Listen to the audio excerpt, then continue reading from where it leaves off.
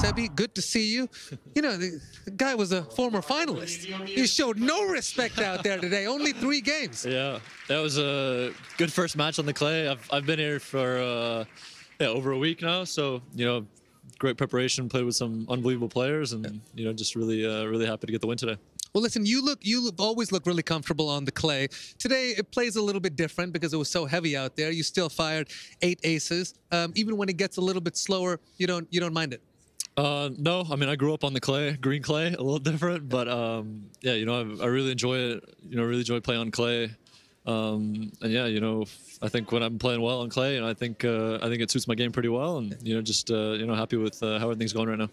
Talked a little bit with some of the other players. Grigor Dimitrov had a really quick turnaround because he played so well in Miami, so not much prep on the clay. It takes a little bit more time than others. What are some of the biggest adjustments for you as you come off the hard stuff to here? Yeah, I think I think a big key is getting a lot of time. Luckily, I had quite a bit of time. Well, luckily and unfortunately as well. But yeah, just also playing a doubles match helped a lot. Just been here for over a week, and just getting used to it. It's very difficult. Different types of movement, and yeah, you just got to really kind of stay positive. A lot of bad bounces, and you just got to enjoy it. You're a little lonely here as far as the Americans are concerned because a lot of them they were playing in Houston. They're going to come over here a little bit later.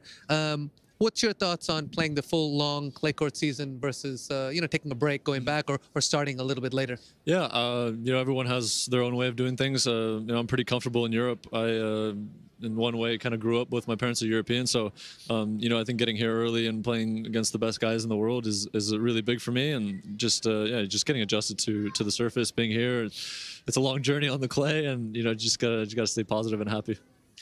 You posted a really nice picture on Instagram a little while ago when you were at the Miami Open. You played some doubles with Andy Murray. You said time flies. You had a great picture of you as a kid when he was still playing, and now you guys got to play doubles together.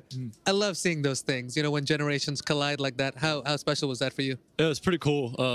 He's always been that guy that I've always watched. He's always beaten up on my coach Radek, so I didn't really like him growing up because he would always beat my favorite players. But it was really special to get the opportunity to play doubles with him. I asked him in Adelaide to play doubles at Queens, so we're kind of set for Queens. I hope he remembers that, and hopefully his injury's not too bad and he can be back quick. But yeah, really enjoyed playing doubles with him.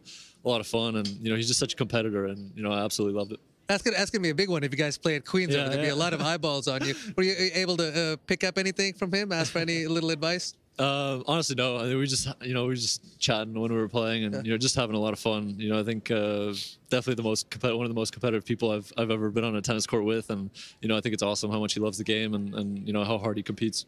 He's a great dude, real inspiration. We're all looking forward to your next match. I'm sure you are as well. You take on Yannick Sinner, who's just been balling this year. You guys each have a win against each other. This will be a third one decider. Who goes up 2-1? How you feeling? Yeah, I mean, obviously he's probably the best tennis player in the world right now. He's having an unbelievable season, and it's going to be our first meeting on the clay. I'm just going to try to go out there, do my best, and see what happens. Oh, well, you play like you did today, you're going to have a great shot. So we'll let you get some rest and wish you all the best of luck. Thanks, man. Sebi Korda moving on, giving up just 3 games against former finalist Alejandro Davidovich Fokina.